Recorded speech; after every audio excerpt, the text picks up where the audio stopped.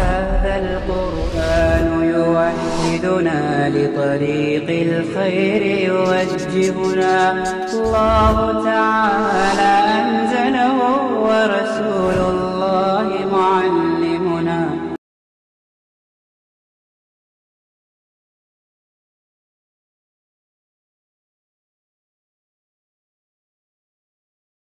A'udhu billahi minash shaitani rajeem. Bismillahir Rahmanir Rahim. What is the meaning of the word jibt? Allah subhanahu wa ta'ala says jibt and taghut. Allah says jibt and taghut is anything false and useless. Example, magic, tone totke, taking out fall, superstitions, like a black cat has crossed the path, or an eclipse and so something will happen, etc. Or horoscopes, or a palmistry, or tea leaves, or tarot cards, all these things, or the number 13. In some advanced countries of the world today also, they don't even have a 13th floor in buildings. So Allah is saying all these superstitious things which take one away from Allah.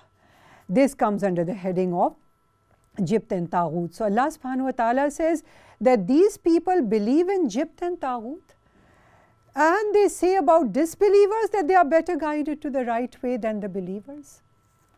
Allah says such people are cursed by Allah. And what is the meaning of the word cursed? Meaning Allah's mercy is taken away from such people. And what does it mean that Allah's mercy is taken away from them? It means that the chance to do good, the tawfiq to do good to please Allah is taken away from such people. Astaghfirullah. Those are the ones whom Allah has cursed. And the one whom Allah has cursed, then such a person can find no helper. Do they have a share in the kingdom? If they had any share, they would have not given other people equal to a speck on a date stone. Or do they envy other people because Allah has given them from His grace? If so, let them know that we did give the book and the wisdom to the descendants of Ibrahim alayhi salam and bless them with a great kingdom. But some of them believed in it and some turned away. Sufficient is hell to burn those who turned away. The Israelites were once upon a time the chosen people. So Allah is speaking about that. Inna alladhina kafaru bi ayatina sawfa nuslihim nara. Those who rejected our revelations will soon be thrown into the fire. No sooner will their skins be burnt out than we shall replace their skins so that they may taste the real torment. Surely Allah is mighty and wise. Meaning when the burnt area swells up, Allah is going to throw away that dead skin and give another skin to the kafir in the hellfire. As for those who believe and do righteous deeds, we shall admit them to gardens beneath which rivers flow, wherein they will live forever. So Allah subhanahu wa ta'ala says that Allah will replace the skins of the disbelievers so that they may go on tasting the real torment. Surely Allah is mighty and wise. But for those who believe and do righteous deeds, then Allah will grant them with Jannah. Therein they will have chaste spouses, and we shall provide them with cool, thick shades. Allah commands you to give back the trust to their rightful owners. Meaning, give responsibilities to deserving people. Person who does not deserve a responsibility, do not give that job to him. So Allah says, give back the trust to their rightful owners. And when you judge between people, judge with fairness. Surely excellent is the counsel which Allah gives you. Allah is He who hears and observes all. O believers, obey Allah and obey the Messenger sallallahu alaihi wasallam and those charged with authority among you. Ya ayyuhalladhina amanu atiullaha wa atiur rasula wa ulil amri minkum fa in tanaza'tum fi shay'in farudduhu ila Allahi wa rasuli in kuntum tu'minuna billahi wal yawmil akhir dhalika khayrun wa ahsanu ta'wila. So Allah is asking us, O believers, obey Allah and obey the Messenger sallallahu alaihi wasallam and also your leaders. The leader, wherever he is, at home, the wife is supposed to obey the husband. Children are supposed to obey their parents. In a classroom, they are supposed to obey their teachers. In traffic, we are supposed to obey the traffic rules. When we are doing a job, we are supposed to obey the boss. So this is the meaning of obey the leader. But Allah says, obey Allah and His Messenger and the leaders. However, If there is a dispute in anything, then refer it back to whom? Only to the Quran and Sunnah, only to Allah and the Messenger. Because if the leader is giving a command contrary to the Quran and Sunnah, then that leader cannot be obeyed.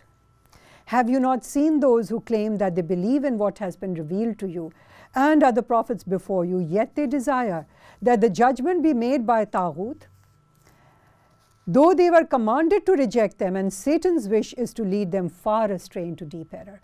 Now Allah refers to the hypocrites. The hypocrites knew that if the decision was going to be made by Rasulullah sallallahu alaihi wasallam, it will not go in their favor. And so they said, no, we'll go to these other leaders, the Jewish leaders, etc., for a decision. So Allah is saying, despite having the Messenger of Allah sallallahu alaihi wasallam, if they still choose to go to some other leader who is giving a command contrary to the Quran and Sunnah, then they are actually obeying the Satan's wish. When it is said to them, come to be judged by the Messenger sallallahu alaihi wasallam in accordance with what Allah has revealed, you see that the hypocrites show their utmost hesitation in coming to you. But see how they behave. When they get into trouble as a consequence of their own doings, they come to you swearing by Allah that they desired nothing but to promote good and bring about reconciliation. So this shows that the hypocrite is a person who says something and in his heart is something different. This is the part of the definition of a hypocrite. Allah knows what really is in their hearts. Therefore, how should we deal with hypocrites? Allah says, فَعَارِضْ عَنْهُمْ وَإِذْهُمْ وَقُلْ لَهُمْ فِي أَنفُسِهِمْ قَوْلًا بَلِيغًا. Leave them alone, admonish them, and speak to them effective words which may go deep into their hearts. Meaning, even if you know that somebody is a hypocrite, somebody is not a well-wisher to you, what are we supposed to be doing? Allah subhanahu wa ta'ala says, leave them alone, فَعَارِضْ عَنْهُمْ. This does not mean break relations from them. It means ignore their misdeeds, overlook their misdeeds, behave as if you haven't seen it, behave as if you're not even aware of the wrong things that they are doing. Number two, وَعِظْهُمْ. How do we know that Allah does not want us to break relations from them? Because the second commandment is وَعِظْهُمْ, meaning speak to them, admonish them, give them good advice, and speak to them effective words which can penetrate to their hearts. Now, whenever we advise somebody, if we are taunting somebody, being angry with somebody, and we are trying to put down that person, that advice will never go to the person's heart. The only advice which penetrates to a person's heart is the advice of a well-wisher. If the other person knows you're a genuine well-wisher, and we have to check our own hearts, how are we giving advice? Are we genuine? Are we their well-wishers? Because ad-deenun nasiha. Islam is a deen which is a deen based on well-wishing for everybody. We need to be well-wishers. Otherwise, Rasulullah sallallahu alaihi wasallam had clearly stated that this is what this deen entails.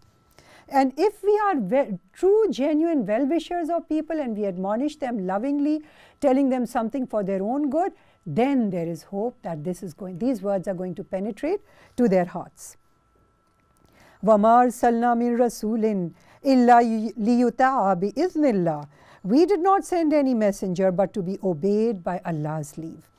If they would have come to you when they had wronged themselves to seek Allah's forgiveness, and if the messenger had also asked Allah's forgiveness for them, they would have found Allah forgiving and merciful. No, O Muhammad sallallahu alaihi wasallam, by your Lord, they will never be true believers until they accept you as a judge in their disputes. Meaning, whenever there's disagreement, what do we need to do? Refer back to the Quran and Sunnah to settle our dispute. And Allah says, no, فَلَا وَرَبِّكَ لَا يُؤْمِنُونَ حَتَّى يُحَكِّمُوكَ فِي مَا شَجَرَ بَيْنَهُمْ. No, by your Lord, they will never be true believers until they accept you as a judge in their disputes. Then they do not find any resentment in their hearts against your verdicts and accept them with complete submission. Such a person can be a mu'min. If we had commanded them to sacrifice their lives or to leave their homes, very few of them would have done it.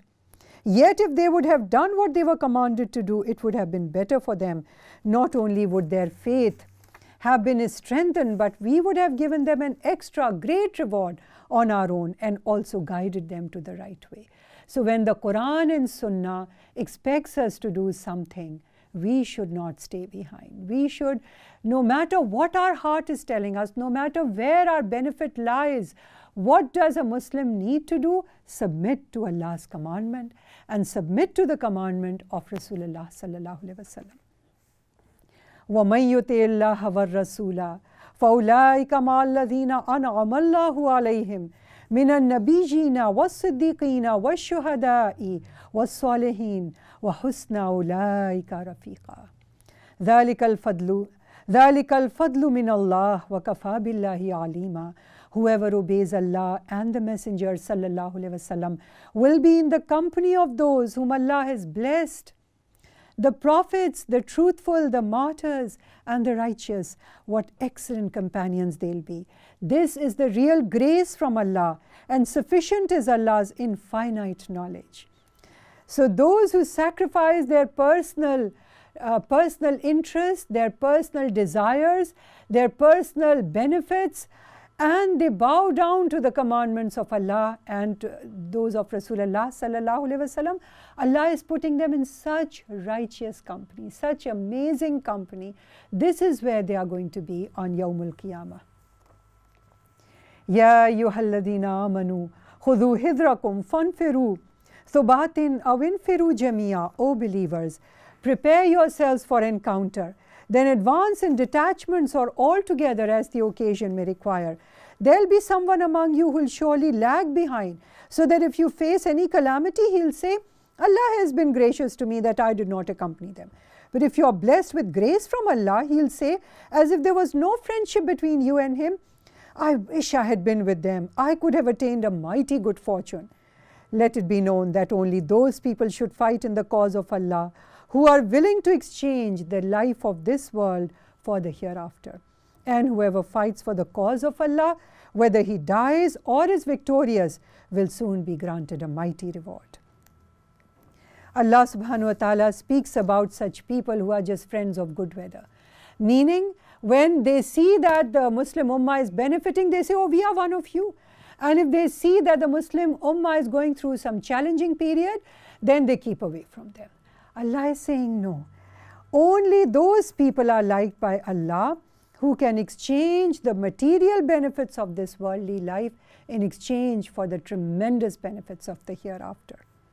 And what reason do you have not to fight in the cause of Allah, to rescue the helpless, oppressed old men, women, and children who are crying, our Lord, deliver us from this town whose people are oppressors.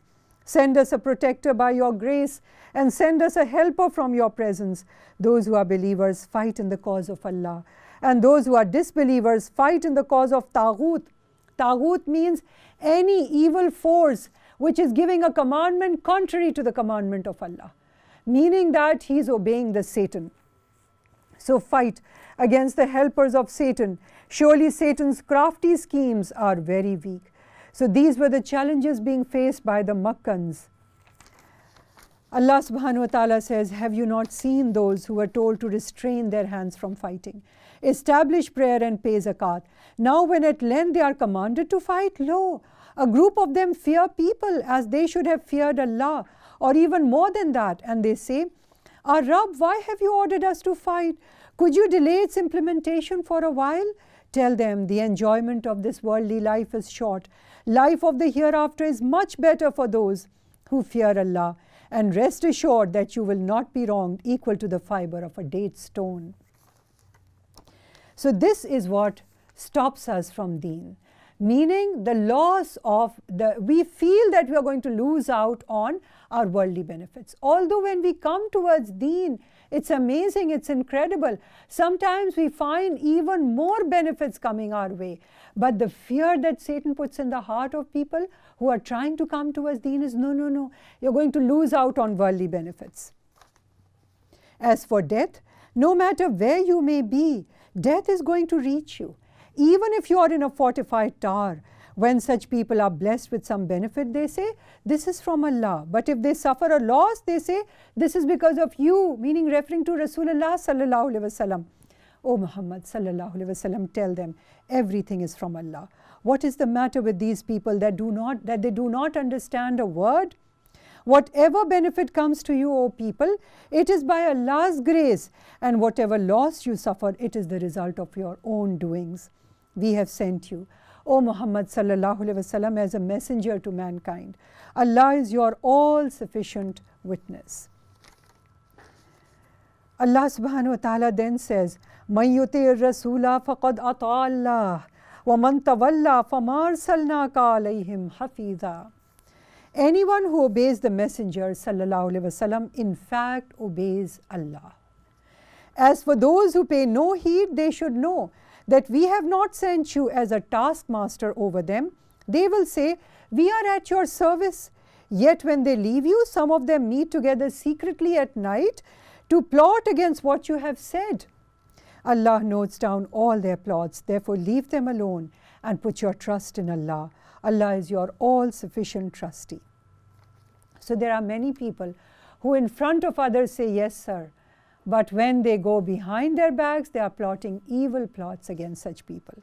So Allah subhanahu wa ta'ala says, anyone who obeys the messenger, in fact, obeys Allah. In this juz, we find repeatedly the commandment from Allah to obey Rasulullah sallallahu alaihi wasallam. There are many people who say today, oh, I'm going to obey the commandments in the Quran, but the Hadith, who knows when they were written? And what is Allah saying repeatedly? No, Allah wants you to obey the Messenger sallallahu alaihi wasallam. So how do we obey him? He is not alive anymore. We can only obey him through his authentic ahadith and his sunnah, and by following his seerah, doing ittiba of whatever action he did in his lifetime. So Allah says, anyone who obeys the Messenger sallallahu alaihi wasallam, in fact obeys Allah. أَفَلَا يَتَدَبَّرُونَ الْقُرْآنَ وَلَوْ كَانَ مِنْ عِنْدِ غَيْرِ اللَّهِ لَوَجَدُوا فِيهِ اخْتِلَافًا كَثِيرًا. Why don't they research the Quran? Don't they realize that if it was from someone other than Allah, they would find many discrepancies in it? Whenever they hear news of peace or of danger, they spread it quickly. But if they would report it to the Messenger sallallahu alaihi wasallam and to the responsible people among them, it would come to the knowledge of those who could draw the right conclusions. If it had not been for Allah's grace and mercy, all of you, with the exception of a few, would have followed the Satan. Therefore, O Muhammad sallallahu alaihi wasallam, fight in the path of Allah. You are accountable for no one except for yourself. Urge the believers to fight. It may be that Allah will overthrow the might of the disbelievers, for Allah is the strongest in might and severe in punishment. Allah subhanahu wa ta'ala is asking us to reflect on the Quran. أَفَلَا يَتَدَبَّرُونَ الْقُرْآنَ. Why don't you reflect in the Quran? How do we reflect in the Quran? There are two ways. One way is to read each ayat by ayat, and go on thinking about it in depth. Read the ahadith pertinent to that. Read why they were revealed, when they were revealed, in what connection, and also apply it to our own lives. How can I apply this to my life today? That is one way of doing tadabbur in the Quran. Another way is what we are doing these days, meaning we are reading briefly the translation and a little bit of explanation here and there of the entire Quran. What is the advantage of this? That we get to read the whole summary of the Quran, the whole gist of the Quran, and we can relate one portion to another portion. So Allah subhanahu wa ta'ala says, أَفَلَا يَتَدَبَّرُونَ الْقُرْآنَ. Whatever way you do, go ahead, you must reflect on the Quran, because that is the purpose of the Quran. When we read the Quran, then only it comes down to our hearts. Then only it forms a part of our conviction and iman. And then only do we start acting on it and conveying it to others. So Allah says, why don't they reflect on the Quran? Don't they realize that if it was someone from other than Allah, they would find many discrepancies in it. Had the Quran been from some other source other than Allah, more than 1400 years have passed, people would have been picking flaws in the Quran. But no matter how hard they try, they cannot pick any flaws in the Quran. They cannot find anything which they can disprove in the Quran. And also Allah says, whenever somebody hears a news of peace or danger, what should it be? Not to spread it to ordinary lay people and to spread a condition where they lose their peace of mind, where they start getting worried. What should they do? They should take that news to the responsible people among them. Why? So that these people could then arrive at the right conclusions and they could take action. So this is what should be done by our media today. They should not take all kinds of news to all kinds of people. They are just making these common, ordinary people worried. They should take the proper news to the proper people, the responsible people. And Allah says, O Muhammad sallallahu alaihi wasallam, fight in the path of Allah. You are accountable for no one except your own selves. So we all need to remember that. We cannot pass judgment against anybody. We all need to look at our own selves. Where do we stand? What are we doing? Are we obeying the Quran and Sunnah? مَن يَشْفَعْ شَفَاعَةً حَسَنَةً يَكُنْ لَهُ نَصِيبٌ مِّنْهَا وَمَن يَشْفَعْ شَفَاعَةً سَيِّئَةً يَكُنْ لَهُ كِفْلٌ مِّنْهَا وَكَانَ اللَّهُ عَلَى كُلِّ شَيْءٍ مُقِيتًا. Anyone who intercedes for a good cause shall have a share in it, and anyone who intercedes for an evil cause also shall get a share in its burden. Allah has control over everything. When anyone greets you in a courteous manner, let your greetings be better than his, or at least return the same. Allah keeps account of everything. Allah, there is no God besides Him. He'll certainly gather you all together on the day of resurrection. There is no doubt in it. And who can be more truthful in his words than Allah? Allah subhanahu wa ta'ala is now speaking about interceding in these worldly terms.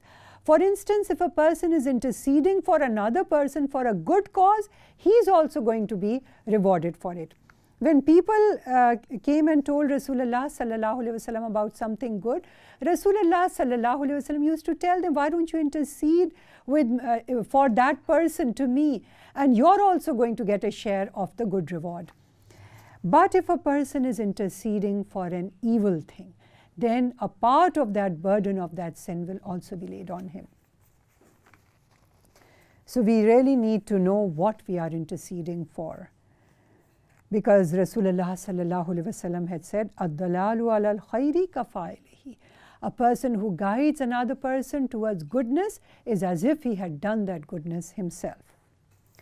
And then Allah is telling us about the reward for salam. If somebody greets you in a kind way, in a courteous manner, let your greeting be better than his, or at least return the same. If we look around us in our society today, what is the norm? If people greet another person, sometimes the other person doesn't even answer him back, or he says, I've answered in my heart, or he mumbles something. No, it is wajib to answer a salam. Even if a non-Muslim is greeting us, we should say wa alaikum, because the Jews used to say assalamu alaikum to Rasulullah sallallahu alaihi wasallam, astaghfirullah, may death be upon you. And so he was commanded to respond to them by saying wa alaikum, meaning on you also. So if their intention is good, may Allah give you also good in return. But for a Muslim, if a Muslim is saying salam, then it is wajib to answer his salam with something better, or at least with the same, assalamu alaikum wa rahmatullahi wa barakatuhu. And Allah subhanahu wa ta'ala says He's keeping an account of everything. Even such a small thing as salam, Allah has kept an account of it. What is the matter with you? Why are you divided into two groups? Concerning the hypocrites, while Allah has cast them off on account of their misdeeds, do you wish to guide those whom Allah has left astray? Whoever Allah lets to go astray, you cannot find a way for them to be guided. Their real wish is to see that you become a disbeliever, as they themselves have disbelieved, so that you may become equal to them, so that their own evil may be hidden. Hypocrisy is actually a disease of the heart. And so these people, they want others also to become like them. Like with infectious diseases, if one person catches a disease, he infects others. Similarly, the same goes for a hypocrite. He wants others also to be like him. So Allah says their real wish is to see that you also become a disbeliever, as they themselves have disbelieved, so that you may become equal to them. So you should not take friends from their ranks unless they immigrate in the way of Allah. And if they do not, seize them and kill them wherever you find them. And do not take any of them as protectors or helpers. So Allah is saying, unless they give a proof that they are sincere, you should not make friends with them. Do not rely on them. And this friendship refers to sincere friendship of the heart. The exception to this rule, exception to this is for those who take refuge with your allies or come over to you because their hearts restrain them both from fighting against you and from fighting against their own people. If Allah had intended, He would have given them power over you, and they might easily have fought against you. Therefore, if they withdraw from you and cease their hostility and offer you peace, in that case Allah has not granted you permission to fight against them. If somebody is not fighting you, you are not allowed to fight them. You will find other hypocrites who wish to be safe from you as well as from their own people, but who would plunge into mischief whenever they get an opportunity. Therefore, if they do not keep distance from you, and neither offer you peace nor cease their hostilities against you, you may seize them and kill them wherever you find them. Against such people, we give you absolute authority. So Muslims have been allowed to fight those people who are fighting them. But if a person is not fighting them, then why should they fight such people? Let's take a short break now. هذا القرآن يوحدنا لطريق الخير يوجهنا الله تعالى